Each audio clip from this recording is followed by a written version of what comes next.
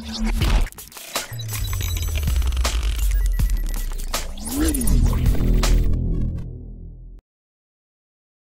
Friends, sports பற்றின செய்திகளை உடனுக்குடனாக தெரிஞ்சுக்கொள்ள நம்ம தமிழ் கிரிக்கெட் சேனலை சப்ஸ்கிரைப் பண்ணுங்க.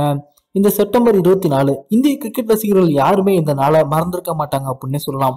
காரணம் என்ன அப்படின்னா, கிட்டத்தட்ட 12 வருடங்களுக்கு பிறகு, அதாவது 2007ஆம் ஆண்டு செப்டம்பர் மாதம் 24ஆம் தேதி தான் அப்போது இந்திய அணிக்கு இளம் வீரராக கேப்டன் பதவி ஏற்ற மகேந்திர சிங் தோனி அனைவருடைய கருத்துக்களையும் உடைத்தெறிஞ்சு தன் மீது இருந்த விமர்சனங்களுக்கு எல்லாம் சரியான பதிலடிகளை கொடுத்து இந்திய அணிக்காக முதல் முறையா 20 உலகக்கோப்பை வென்று கொடுத்தவர். அந்த சம்பவம் நடைபெற்று தற்போதோடு 12 வருடங்கள் நிறைவு பெற்றுச்சு. அது பத்தின முழுமையான விவரத்தை பார்ப்போம்.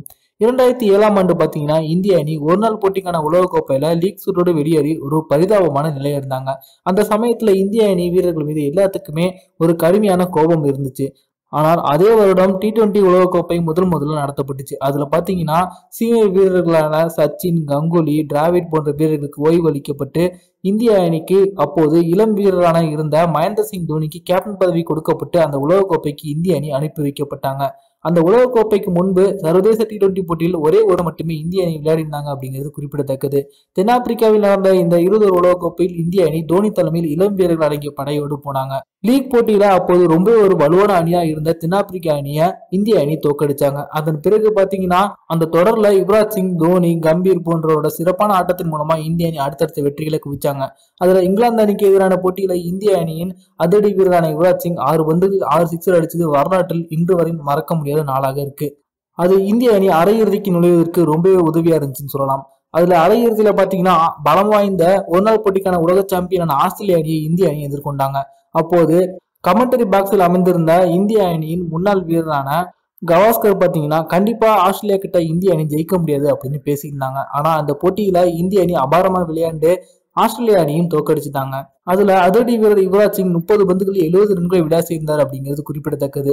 அந்த போட்டி முடிஞ்சதுக்கு அப்புறம் கவாஸ்கர் அவர்கள் தான் மகேந்திர சிங் தோனியை பேட்டி எடுத்தாங்க. அப்போது இந்த தருணம் உங்களுக்கு எப்படி இருக்கிறது அப்படின்னு கேள்வி கேட்டாங்க. அப்போது சற்றும் யோசிக்காத மகேந்திர சிங் தோனி, நீங்க கமெண்டரி பாக்ஸ்ல இருக்கும்போது நாங்க ஜெயிக்க மாட்டோம் அப்படின்னு சொன்னீங்களாம்ல, இப்போ எங்களோட இளம் வீரர்களை வச்சு நாங்க ஆஸ்திரேலியா அணி ஜெயிச்சிட்டோம், இதுக்கு நீங்க என்ன சொல்றீங்க அப்படின்னு சொன்னாங்களாம். அதற்கு கவாஸ்கர் அவர்களால பதிலே சொல்ல முடியலையாம். அதன் பிறகு மீண்டும் இந்திய அணி இறுதிப் போட்டிக்குள்ள நுழைஞ்சு பரம எதிரியான பாகிஸ்தான் அணியை எதிர்கொண்டாங்க. அதுல இந்திய அணியின் துவக்க வீரரான கௌதம் கம்பீர் 54 பால்ல 74 ரன்கள் அடிச்சு இந்திய அணி 154 ரன்கள் எடுக்கிறதுக்கு உதவியா இருந்தாங்க. அதன் பிறகு பாகிஸ்தான் அணி பேட்டிங் செய்யும்போது இந்திய அணி பவுலர்கள் ரொம்பவே குடைச்சல் கொடுத்தாங்க. சீரான இடைவெளிகளில் அந்த அணி விக்கெட் இழந்தாலும் மிஸ்பா உல்-ஹக் மட்டும் நிலைத்து நின்று அதிரடியான ஆட்டத்தை வெளிப்படுத்தினாங்க.